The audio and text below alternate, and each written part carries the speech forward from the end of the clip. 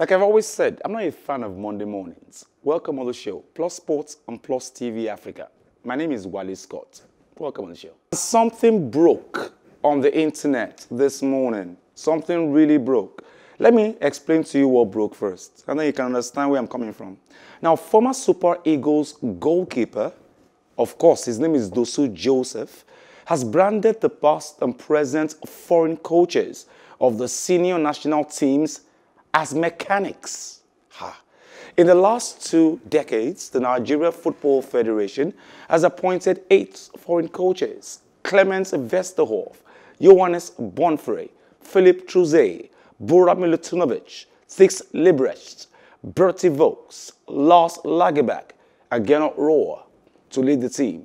Now, only Vesterhoff led the team to an African Cup of Nations title in 1994, while Bonfrey and Rohr guided the team to a 2nd and 3rd place finish at the tournament. Now, former Super Eagles goalkeeper Dosu Joseph has branded the past and present foreign coaches of the senior national teams as mechanics. Wow. Now, let me surprise you guys on the show. I've got Dosu Joseph on the show. Dosu Joseph, good morning, sir. My brother. Good morning, sir. Yeah, I'm okay. I'm very well. You brand them mechanics. Mechanics, ke? Anyway, I said so. I didn't say it maybe for saying sake. I think I said it because I played under few of the foreign coaches in the national team. I played under Bonfrey Joe and I played under Philip Truzet. I watched Westerhoff coach the national team, and I saw what he did for the national team before he left.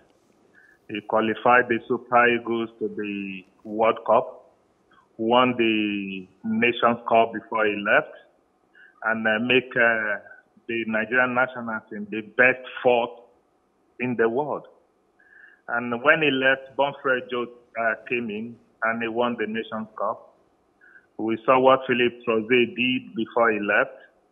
And since then, I think the national team has been struggling with foreign coaches. We have great players to deliver the Nations Cup to this lovely country, but it has never been. We've seen what late Keshi did. Under 2 years, he won the Nations Cup. We've seen what late Shuaibu did for this great country.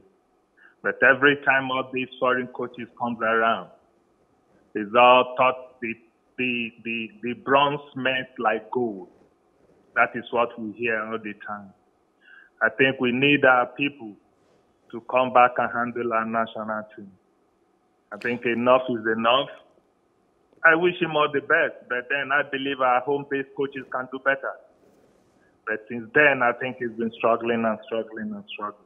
Now, Dosu Joseph, let me ask you a personal question. Most of these foreign coaches don't look towards our Nigerian Professional Football League, and we have talents there. I'm sure you'll agree with that. Yes. Westerhoff played with the home-based players, and we know what the results are. The same thing with Bonfrey Joe. The same thing with all the home-based coaches. Keshi won the Nations Cup with most of the home-based players. But since then, I think the foreign coaches decided to say 100%. If you're not playing outside Nigerian shoes, you can't be in the national team. And that has put our national team in a tight situation. All we ask for is to see our national team up there, win laurels, and claim as we are African giants. But since we've not won anything, I think we can't say, yes, we are African giants. I think he brought tears to my eyes as a Nigerian. And for what we have done for this country, we want to see our Super Eagles up there. If Super Eagles is playing tomorrow, I remember what happened years back. The whole street or road is empty. People want to go home and watch the national team. But what happens now? I think it's the other way around. Nobody wants to watch the national team play. It pains us, the ex, and also Nigerians. But then what can we do? We keep on fighting and talking. At the end, we hope they will listen. It is our country. Doesn't belong to the Oyimbos. Let me ask you a question. Bring out our people. Let me ask you a question now. When you guys were playing football for Nigeria, it was more about the passion, not the money. But now it's about the money now. What kept you guys going then? I wouldn't say it's the money for the young generations now. It is also the passion. They've been taught to represent, and they come home to wear the green, white, green. Who handles them is what is important. What pattern of play they want to play is what is important. But bringing 100% of those foreign-based players, I think, who were playing African Nations Cup, not the World Cup. So let the home-based players be part of them. We have good players that plays in the NPFL.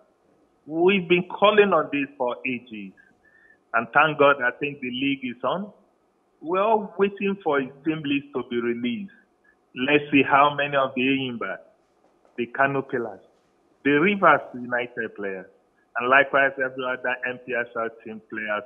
Let's see which of them will be there. So now finally, Mr. Joseph, before I let you go on the show today, what do you think the solution to this problem is? Our technical, is it the technical abilities? Is it the coaches we're bringing in? Do you think we should have Nigerian coaches? What's the final solution to this problem? I think the final solution is to give everybody equal rights. Not just bringing 100% Europe-based players to the national team. The national team belongs to home base and foreign. No matter where you play. Let us enjoy the 50-50% or 30-30, whatever percent you want to give. We've got great players in this country playing at the MPFL. Give them the opportunity, not just the hero base all the time. We've seen what the home-based coaches did. That is what we're saying. The home-based coaches played with the home-based players, few foreign-based players, and they won laurels for this country. Not just going for tournament, come home, we thought that with the bronze and we say, yes, it smells like gold. No. Opportunities should be given to everybody who knows how to play. Not just selecting few ones and say, yes, this is what you can lay on your hands on. No. We want to see our national team up there and be happy. Football brings us together. We're happy when we see those boys play for the national team. Thank you very much. The legendary Dosu Joseph, former goalkeeper, Super Eagles. And I hope that when we call you again, you will please come on the show, sir. You're free, my brother. Thank you very much. Now, that was the legendary Dosu Joseph, ex-Super Eagles goalkeeper on the show. And he's promised to come back again. But something happened over the weekend. And everybody, I'm sure everybody who bets, I don't bet. I don't know why I don't bet. It's not my luck. But people who bet, I'm sure everybody bets, they had their bets against Manchester United, not Man City. It was Man City everybody bet for. They will win. They will beat Man United. And Man United allowed Man City to hold possession for 90 minutes. And they caught them on the counter twice. And they win. They won the game 2-0. Wow. Caught them on the counter twice. And they won the game. First goal, 3 minutes. Now, Manchester City, their 20-match winning streak was ended by rivals Manchester United as Ole Gunnar Solskjaer's side enjoyed a 2-0 Premier League derby victory at the Etihad Stadium on Sunday. Now, United won thanks to an early penalty from Bruno Fernandes and a second-half strike from Luke Shaw. Man of the match, if you ask me, with the result narrowing City's lead at the top of the table to 11 points. Well, over United with 10 games remaining. It was City's first defeat in all competitions since November 21st. Now, Pep Guardiola's side may prove to be unmatchable in the title race, but United will take a real belief for next season from a deserved victory. Solskjaer is starting to become something of a nemesis for Guardiola. This was the Norwegian's fourth derby victory since he took over at Old Trafford in December 2018. Now, City were stunned after 34 seconds when referee Anthony Taylor pointed to the penalty spot after Gabriel Jesus had brought down Anthony Martial just inside the box.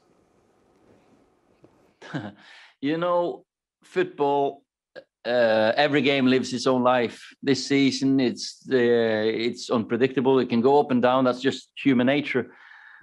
Today, I thought of course, we started really brightly on the front foot. When you get that 1-0 lead, it sets a tone for the game. So, of course, it does. And I thought we were excellent the first 10, 15. Then we settled into our shape because probably played too much on the result. And we adjusted at the half-time to be more positive again. And the second goal was incredible. So we're going to do everything we can to keep the performance levels up every day, of course. None of these boys can look beyond Thursday. All we have to think about is Thursday. Every game, one game at a time, and see where we're at. We want to improve. I want the players to improve. We want to learn from this experience. We want to learn from Wednesday's experience against Palace. We need to improve on so many things to get up to get our consistency better. Of course, they're 11 points ahead of us, if I'm not wrong, 10 games to go. So that's a long, long way. So we need to focus on ourselves and just be a better Man United. And I feel we're a better Man United now than we were 12, 13, 16 months ago. Yeah, congratulations, Man United, for the victory. We conceded the first goal that against that teams that they are so strong, so it's more difficult. But after the first goal, 5-10 minutes, we were a little bit out. But when after that we came back to the game, and we play, for example, much better than the day with West Ham, one didn't deserve maybe 2 or 3 points, and today I think we played for more, but the result is a result, 0-2. Congratulations, next one. We have done incredible. Today the news is we lost, and congratulations, Man United, for this victory. But here is try to win the Premier League. And the Premier League, we need 7 victories to win, because we are in 10 games. And when you have arrived to the last 10 games, everything is going to be shorter. Our opponents, they have to win all the games, and we have to lose 4 or 5 in the case when win. So a part of this, what you have to do is recover. Tomorrow, I will not speak with the team. Day after tomorrow, I will not speak of the team. And the day of the game, I will tell the team how incredible they are. Because the way we lost today, the way we played until the end, proving right, left, considering a team is fantastic. So 1 year, no one defeat away, it means how strong they are. And having that margin now is in our hands. So, and now is... come back, what you have to do, new fresh legs next Wednesday, and try to do another game. All things being equal, I'm supposed to have Emmanuel Ohiri on Zoom call this morning, and I'm supposed to have Adeniran on the show today. Now, let me explain to you what I'm trying to do. Emmanuel Ohiri is a Manchester City fan. In fact, he's a member of he's a top guy in Manchester City fans in Lagos. Adeniran Adegoke is a big Manchester United fan, and is a member of the executive committee of Manchester United fans in Lagos too. Nero, good morning. Good morning, what is called? You guys didn't care about Manchester City's possession yesterday. You got them on the counter twice and you scored twice. Yeah, it was a tactic by the coach. When you are going to meet Manchester City, one of the best teams in Europe presently. They've been firing on all cylinders. I think they've had. So the only thing the coach will have done is just to be safe while trying to go on the counter, and it worked very well. The result is just there, and the Man United won again 2-0, and that's the third time Ole Gunnar Solskjaer will be defeating Pep Guardiola. The straight 3 seasons away from home. And I think it's just a statement. But it might be too late for Manchester United. I'm talking about the winning the title. But it gives them a good confidence in order to cement their top 4. Manchester City have not lost in a long while, and they always lose to Manchester United. What do you think Ole Gunnar Solskjaer does right? Our Man City fan will still join us very soon on Zoom, but what do you think he's doing right? I think it's a derby. A derby is another form of another competition. It goes beyond opponents. Everybody wants to win a derby. You don't want to lose because of bragging rights. I think both of them, they've met 185 times. Manchester United have won 77 times. City won 55, and the remaining ended up in draw. Okay, so it's always the bragging rights. No, please slow down for me. I've got Emmanuel Ohiri, who is a top dog as far as Man City fans are concerned in Lagos. Emmanuel, good morning. Good morning, bro.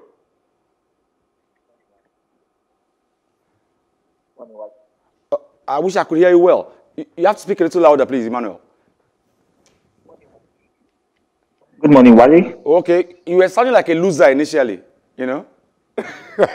Okay, now, Nino just said that it's our bragging rights now. It's about elbow room at this point. It was Man United against Man City, the Manchester Derby, and they had to win. Do you agree with Nino on this one? I don't agree with him. I don't agree with him. It was a bad day on the office. The boys have all the credit. They have had a very long run, 21 games winning run, 28 unbeaten. It was an emotional day.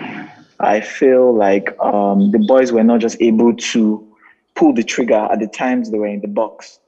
And I feel that because of all the emotions derby, we weren't just able to turn up at that moment. So now Emmanuel, I noticed something in that match. I hope you watched it too. Man, you didn't care about the possession that you guys had. They didn't care. It was about coming on the counter. They countered twice and they scored twice, and they almost did it again. What went wrong with the defense? Man has always been a bogey team. Pep Guardiola's has always been the counter-attack. Even in the small teams, sometimes we thought we had figured it out this season with the introduction of Ruben Diaz and Stone's form. But last minute, the mistake by Gabriel Jesus, and it cost us that early penalty. Push up, and then we considered again with the counter. So it's unfortunate, but Ole Gunnar Solskjaer turned out to be Pep's kryptonite at this point. But we hope that going forward, especially in the Champions League. Now, let me go to Nero now. Nero, Emmanuel says that Manchester United is a boogie team and that Gabriel Jesus made a mistake. Would you call us a mistake? Failure has no excuse. When they were winning, there was no excuse for all those things. But when Manchester United defeated 2-0, you'll be coming with all this kind of the winning tactics, talking about tactics. You lost yesterday, and you lost last year. You lost 2 seasons ago. So it has been it's a derby. So everybody's coming to the game. I think this might not be the last game, but we have to win. And how you did that yesterday, it was done perfectly. They showed their best fight. You know, they were frustrated with an ambitious goalless draw against Chelsea and Crystal Palace, and they were losing further points to Manchester City. It was a statement yesterday, though the bookies gave Manchester City to win. But at the end of the day, when I saw the team list, I just in my end, this game I end up in draw. But the fourth counter on that, it gave us the penalty. And the same thing happened in the second half. There was two way Man City could have come back from that game. Now, so it was the tactics and it worked. Sometimes it will not work. But when it comes to derby, Manchester United will always show Manchester that we've been there before you. Slow down. Emmanuel is saying something. Emmanuel, what did you say? What did you say, Emmanuel? I don't agree with you, Nero. I think that even yesterday's game was not our hardest game. A game against West Ham, we struggled really hard, but we came through with the points at the end. But what happened yesterday was Gabriel Jesus lost his head. Even when he had the chances in the box, he couldn't just pull the trigger. Even Ilkay Gundogan lost his head. Kevin De Bruyne was making sloppy passes. Even until Walker came, our right side of the wing was not secured. Cancelo has been one of our best players. But he had a stinker yesterday. Sorry, Emmanuel. Is this a case of Emmanuel blaming a bad Walker blaming his tools? Is that what Emmanuel is doing right now? I don't know. No. I'm not blaming my tools. I'm not blaming my tools. I feel like it was a bad day in the office. Kevin De Bruyne, Kevin De Bruyne, fantastic player. Ike Gundogan, fantastic players. What's Emmanuel saying? Kevin De Bruyne is a good player, fantastic. But yesterday, I think it was shot by Mike Tomlin. Guardiola came with a game plan, but at the end of the day, City finally fell short of their own tactics. It didn't work. If the game had extended to 120 minutes, the same thing would have happened. Man, you could have scored the third goal. When a game like this was planned, and then another thing happened, you just have to give the players of themselves, and they just Guardiola praised Ole Gunnar Solskjaer and congratulated Manchester United for coming with that point, and at least. When something like this happens, just allow that way. It has happened, and then a better team won. I think City are still they are still in the prime to win the league, but they should be careful. He said something about their game against West Ham. They didn't play very well. They could have lost that point in that place, but I think with their momentum, they will win the league. But playing against Manchester United, it's another game entirely. It's like a World Cup final. Anything can win. Emmanuel, yesterday, Manchester United did their job. You can't say always. You can't say always.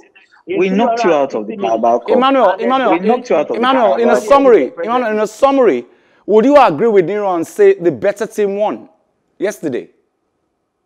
I'm only asking, though. I wouldn't say the better team won. I wouldn't say the better team won. I would say we did not give 100% of the day, and we lost to a tactics that has been our weak point over the years. So I feel like the boys could have set up better. Pep Guardiola could have set up better to block Ole Gunnar Solskjaer. But a few moments of weakness, the counter, and Gabriel Jesus giving the penalty, that's where we lost it. Other than that, we have over 20 plus attempts on target. We created chances, we just couldn't pull the trigger.